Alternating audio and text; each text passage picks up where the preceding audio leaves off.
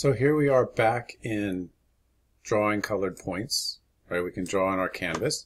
If we look at our files, we've added one file. Here's our triangle.js file. And if we look at where we've included in our HTML, we've added this triangle.js file.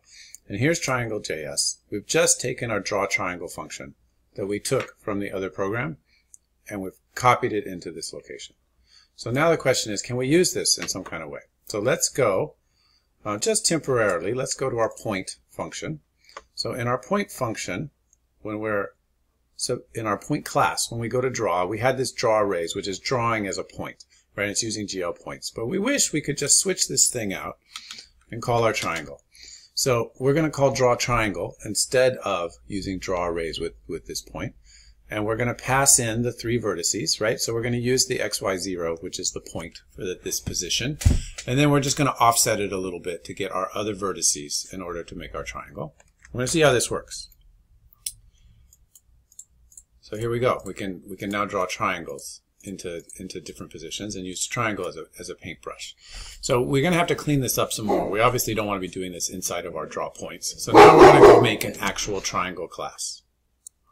Okay, here's now a triangle class, which I've just copied the point class and changed the name to triangle and changed the type to triangle, and otherwise kept exactly what we have. And instead of draw arrays, I'm going to call my drawTriangle function. So now I have a triangle class.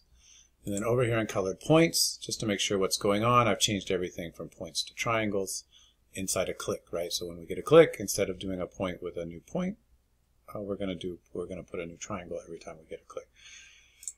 And indeed, we have that working. Next, we're going to copy out a couple lines we don't need.